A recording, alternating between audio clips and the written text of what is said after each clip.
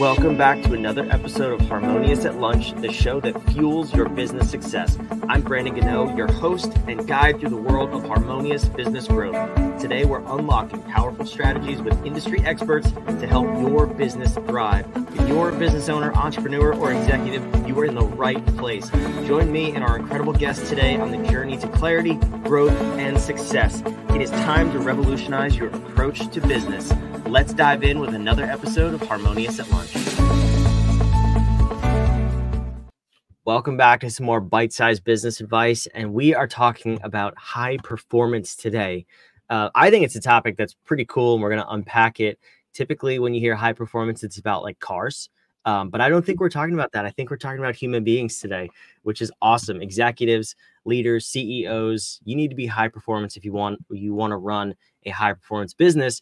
But I also think you need to trickle that down to your staff and make it as part of your culture. So before we go any further, let me welcome my guest on, Carlo Taormina. Welcome to the show. Thank you for being here.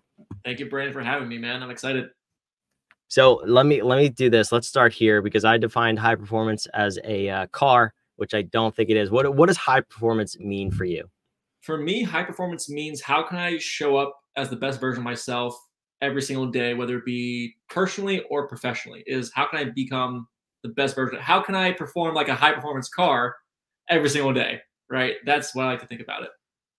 Yeah. And I think a lot of people just innately want that. They want to be the best version of themselves, but things come up, right? Life happens. You get down, you get a email that rubs you the wrong way, and you get off your game for a little bit, however long that takes. So what is it? What do you find that gets people off of that high performance mindset, and really not even just the mindset, but they get out of the practice of high performance? Personally, for me, what I see, what the difference is between people who are those that are high performers and those who aren't is simply just doing the work required to become such, right? So something that I love and hold dear is like one of those factoids that I will always remember, and it's always something that's stuck with me, is that humans will always take the path of least resistance because sometimes things are hard, right? So what would the average person rather want to do? Do something that's easier, that doesn't require a lot of work, or that takes time, work, dedication, perseverance? Obviously, 90% of people are going to be the average person and go the easy way out. If you want to become a high performance individual, you need to do certain things that make you a high performance individual, right? You need to take care of yourself physically, mentally. So I think that's one of the main reasons why people are not quote unquote high performers, is because they'd rather take the easy way out instead of doing what's required of them.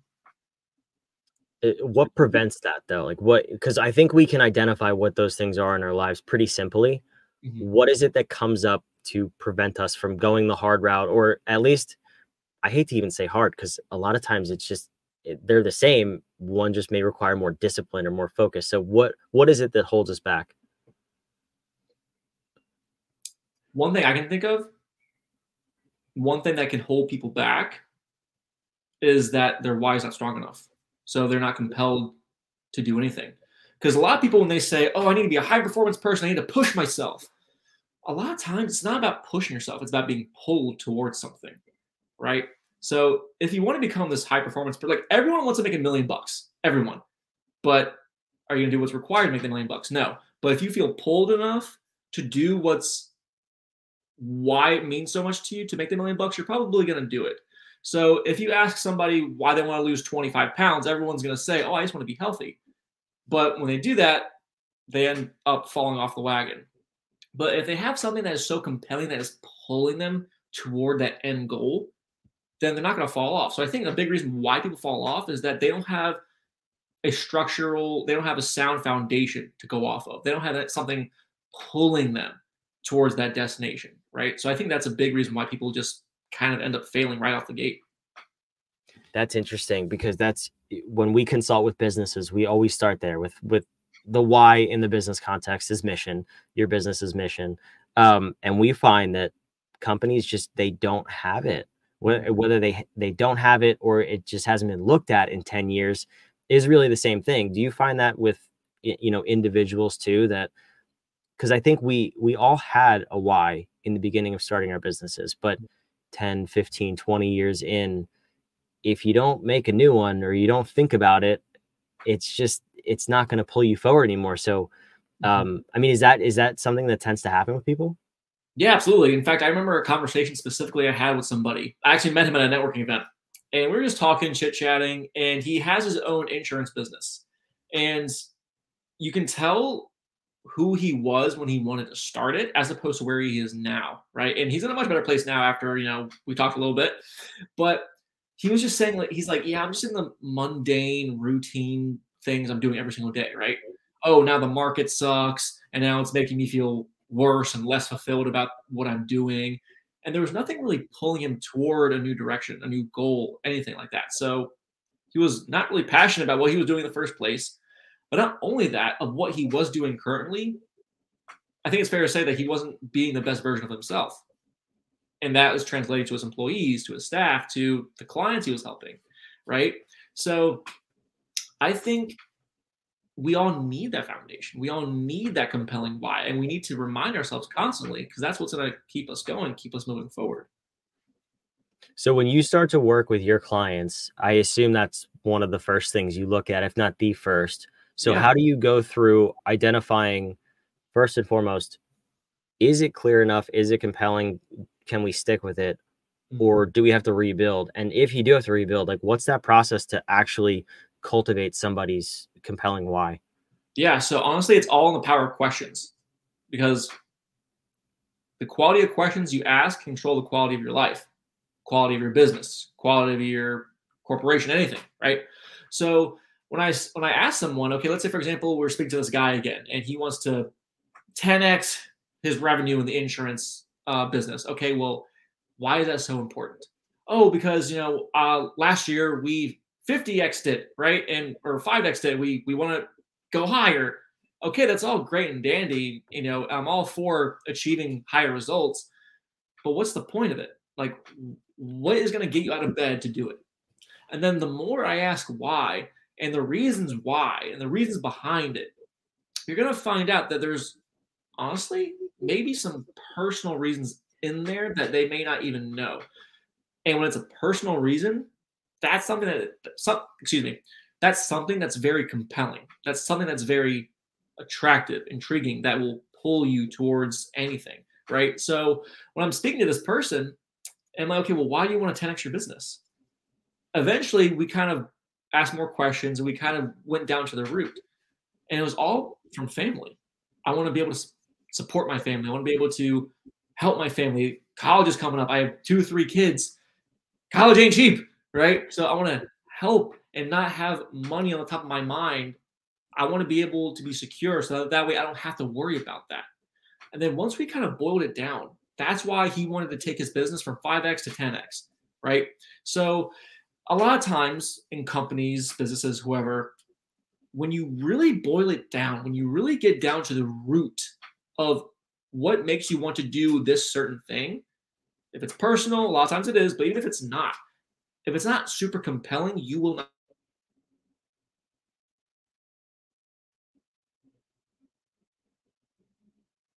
Oh, okay, my camera went away. Sorry about that. Yeah, I don't know why my camera went away. But if you don't have a compelling why, if you don't have a strong foundation, your house is going to fall. That's just, I'm not a contractor, but that's kind of common sense to me, right? So ask yourself in your business, why am I doing what I'm doing? Why do I want to grow? What's the point of it? And if that why you currently have doesn't pull you, there may be a chance that you don't succeed, or even if you do succeed, it may not fulfill you the way you thought it would. Mm. Is that kind of the missing link between when we talk about high performers, doing what's required, the discipline, the hard work, and taking the easy way out? Is that it? Does it just become a non-negotiable at that point, that they just do whatever it takes once they're connected to that why? Or is there something else involved with making that shift from taking the easy road to taking the discipline road? Yeah, I mean, I like to think every company, everybody is different, right? But the main thing, if you want to become that high performing individual, is have that foundation. Like, you got to find out why, right? I mean, there are other things that you can add to the puzzle, because again, at the end of the day, this is all a puzzle. and we're just adding little pieces in. But the foundation is like the corners, right? Once you get that structure, that frame, you know what you're working off of. But that's like the main thing you need, the first thing you need. Yeah, it makes complete sense. And it's one of those things where you hear it so many times, you almost you start to discount it, right? Yep. And people just don't do the work, but it really is important both in your personal life and also we know from doing it for businesses, it's very important for your business too. So in building a culture of high performers, it's got to start with the leader. It just, you can't tell people to do what you're not willing to model. So let's assume that the leader is optimized. Okay. How do you start to bring this down to your team, your staff, your employees? Because, you could just say, I need you guys to be higher performers. That sounds a little bit insulting because some people may be like, what are you talking about? I'm already doing everything I can. I'm busting my butt for this company. So how do you start to integrate this into your culture? Well, I think honestly, the first thing is by doing, I don't say by doing nothing, but I'm a firm believer that you are the average person you hang out with, right? So if you are the leader of your company and you're surrounding yourself with maybe those individuals who may not see what you see in your company, they may not be the best fit. But if you see the potential in these people, if you get definitely realize that, okay, these individuals are going to help me take my company to the next level. It's just I need them to understand what it's going to take, what we need to do. If you were incorporating these different behaviors, these different patterns, these different thought processes, that's going to rub off on your staff. That's going to rub off on your employees. And they're going to take notice and say, hey, Brandon over here, our leader is doing all these additional steps. That's going to rub off naturally, right? Now, also, like everyone can relate to this, is, our first job, our second job when we were kids, teenagers, when the manager wasn't around, we may have slacked every once in a while, right? Because the manager's not around. But when that manager shows his face, you're like scrubbing the freaking ceilings if you're working in like McDonald's or something. You're going above and beyond.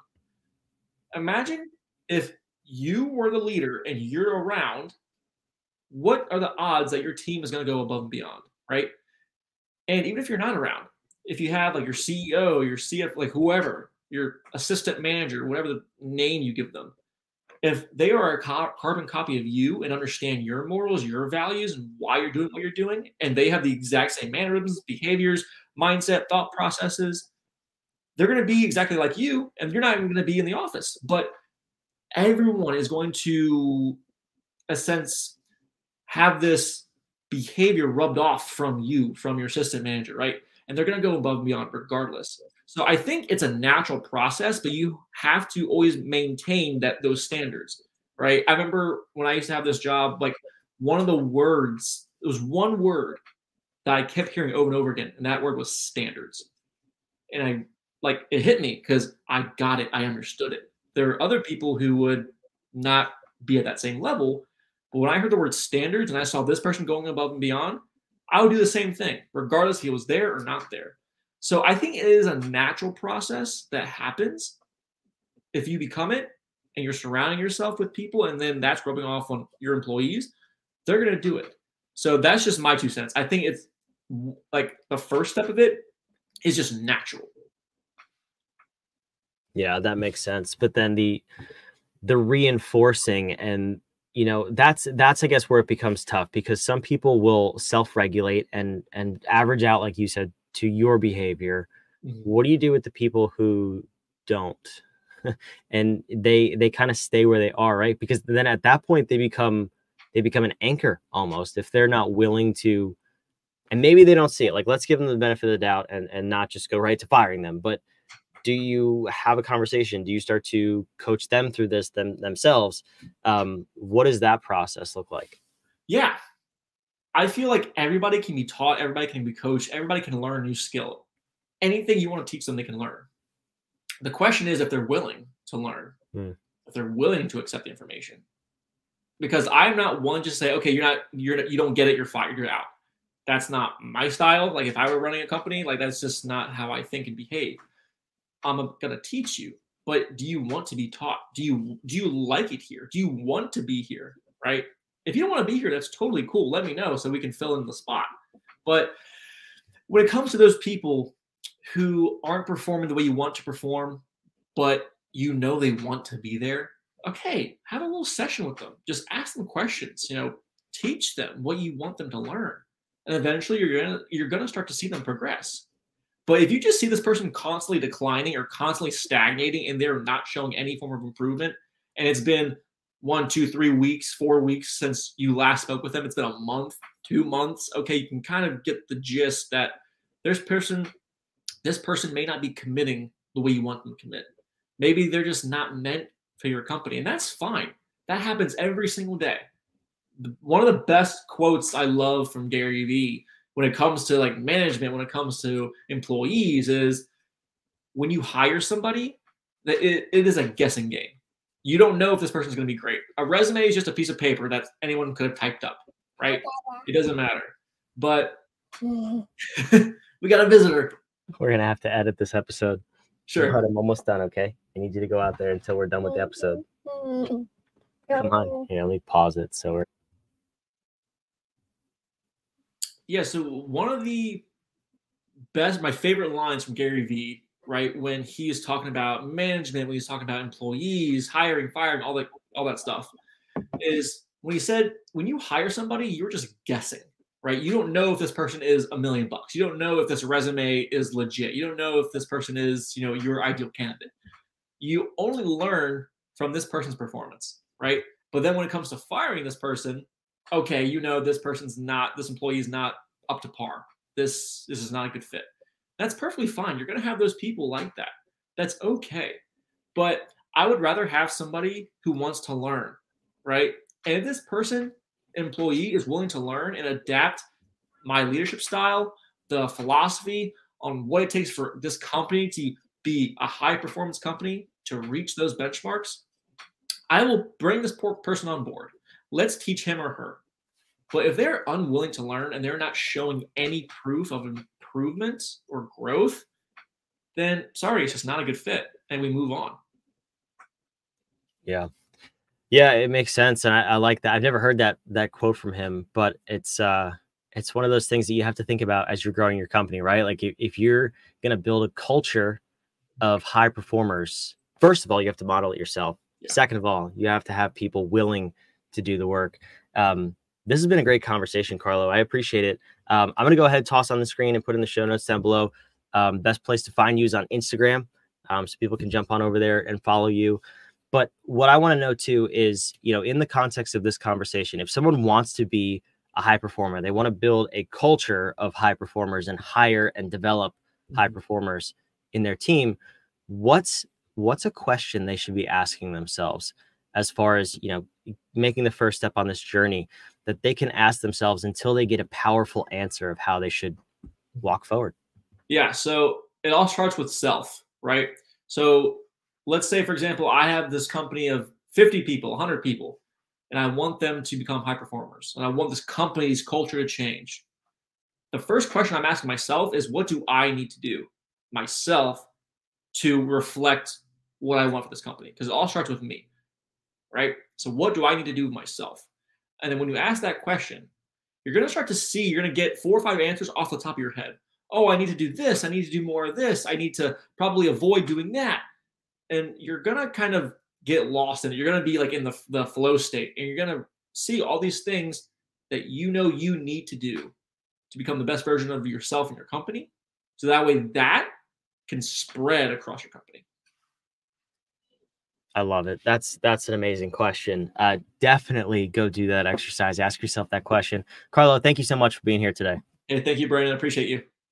For those of you watching, listening, wherever you are, make sure you subscribe. We want to keep bringing these episodes to you every single day of the week so you could be a high performer, you can grow your business, and ultimately we want you to have a harmonious business and life. That's the whole goal. So we'll see you on the next episode of Harmonious.